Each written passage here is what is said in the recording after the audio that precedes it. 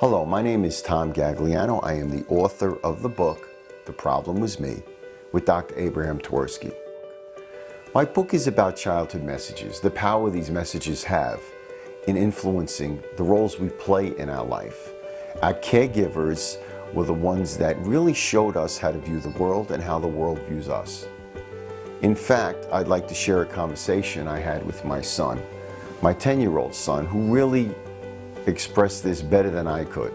We were watching a baseball game about a year ago, and he said, "Dad, how come those kids root so hard for their favorite player?"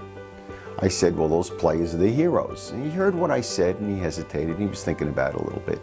Well, he came back to me and said, "Dad, they may be my heroes someday, but you're always going to be my first hero."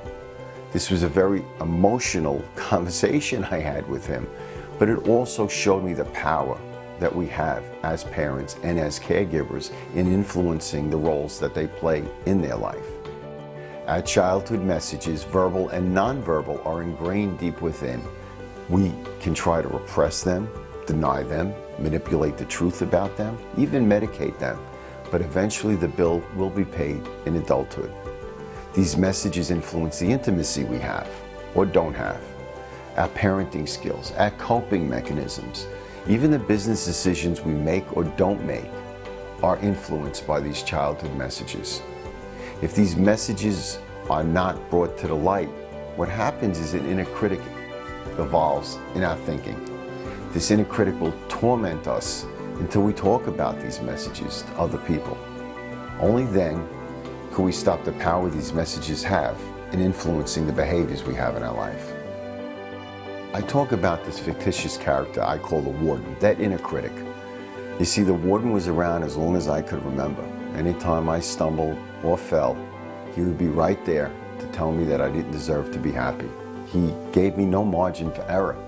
See, the warden instilled a very peculiar definition of intimacy in my thinking. Intimacy was fearful and painful, and I was going to avoid anybody that came close to me. My book will show you ways to silence your warden. I believe everybody has a warden to some extent.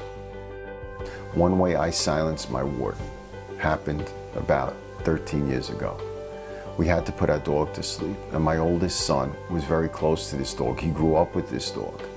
As we returned from the hospital, after we did put the dog to sleep, my son walked into his bedroom very sad, very quiet, and I followed him there. I said to him, "Are you okay?" And he said, "Yeah, Dad, I'm doing all right." Well, the warden told me I did my due diligence and I did enough to leave the room, and I didn't listen to him.